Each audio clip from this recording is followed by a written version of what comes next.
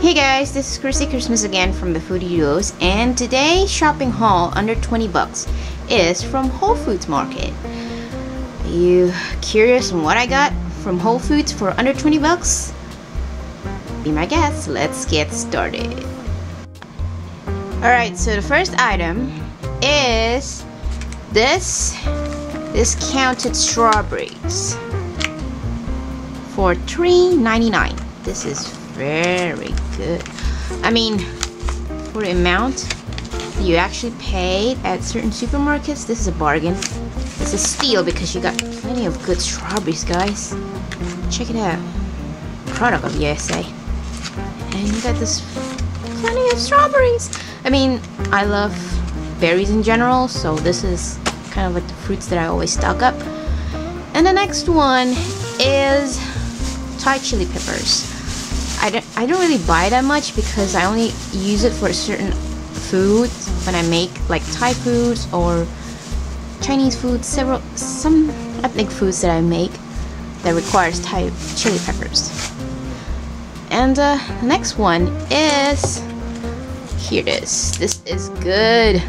Chabela sorbetto, which was on sale from $5.99 to $3.99. Can you believe it?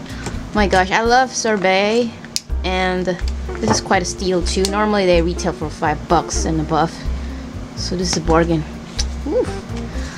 And moving on, I'm not really a fan of rice. However, whenever I wanted to make a rice, I always go for this type, which is the Thai jasmine white rice, organic one. It's a local Whole Foods brand. $3.65 everyday value. It's about $4, I think $4.29 if I'm not really mistaken. Yeah, which is a very good price, I guess, for this big bag of rice, since I don't really cook rice that often, so this is will last me for like some time. And then the next one is this clam juice right here, which is on sale as well for $2.99 from $3.99. I mean, I always make linguine with clam juice and the clams, so this is very useful for linguine. I still have one more bottle, which I also got on sale. Cool. So last but not least is a good amount bottle of water. This is the Smart Water, which is on sale as well for $1.25. Not that bad, or $1.50, I forgot.